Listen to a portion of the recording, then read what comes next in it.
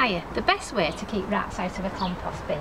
Now when we put it down at first, we put it on the soil and the rats stuck straight under, and then that way they could get to what they wanted. So we put some mesh down. As you can still see, the bits go through the mesh and they dug underneath as well, and then push the mesh down so they can get under there. So the best way to seat it is onto some flags. So what we're going to do is get some flags, and when we do it we'll show you. Okay? Right, we've been down to the local hardware and we've got some flags 40x40, this sort of thickness. So what we've done is laid them flat on the soil, just with the shovel and everything.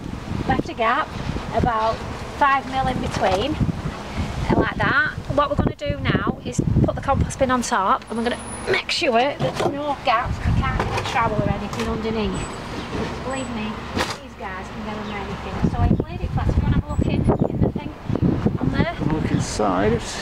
And you can see this flat. There's no light apart from the gaps, just the 5mm gaps where the actual stones meet. So that there's no sort of gaps under here that they can get under.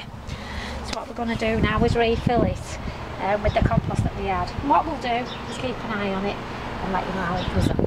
Okay?